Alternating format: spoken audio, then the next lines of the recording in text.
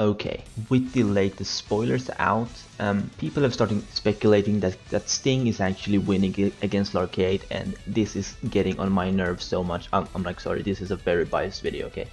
People take for granted that Larcade is giving it his all. He's really not. I mean, why would he give his all against Sting? And let me explain exactly what I mean by that. Seraph has told, well, he told Mavis, I guess, that Larcade has the power to go up against Acnologia. Now, it's fucking safe to assume that he's not even trying to win against Sting at this point. He's not being serious at all, because why would he be serious against someone like Sting? Sting is a 3rd generation Dragon Slayer. He's not even a 1st generation like Natsu and Gajeel and Wendy. I mean, if this was up against like Gajeel or Natsu, I'm pretty sure Larcade would be giving it some more power, but no. I saw this one comment actually right on another YouTuber's video, where a guy replied to my comment, I think, something along the lines of Larcade was too hyped.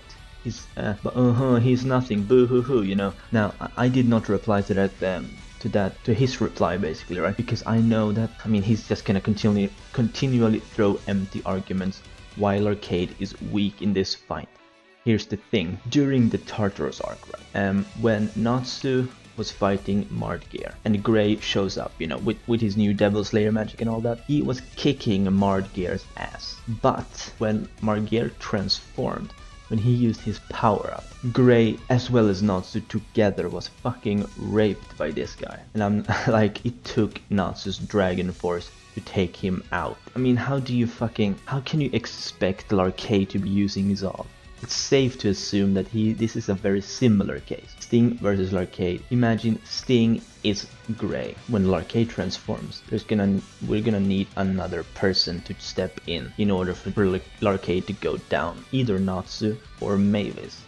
Sting's going to get absolutely raped if Larcade has a power-up, okay? In fact, he might even, without Larcade using a power-up, he could simply be taking all of those attacks for the hell of it, for all we know. I do think people will hate on me for saying Sting is a bitch in this fight, but he really is. Whatever hope people think he has of winning isn't there. Dude, Sting got taken out by Bradman, who Gajeel had to go Dragon Force in order to beat. Dragon Force, for fuck's sake, and fucking Gajeel. I mean, Gajeel is like not quite as strong as Natsu, I think, but he's a lot stronger than Sting, let me put it that way. What hope does Sting possibly have against someone like Larcade, who's said to be even stronger than Bradman?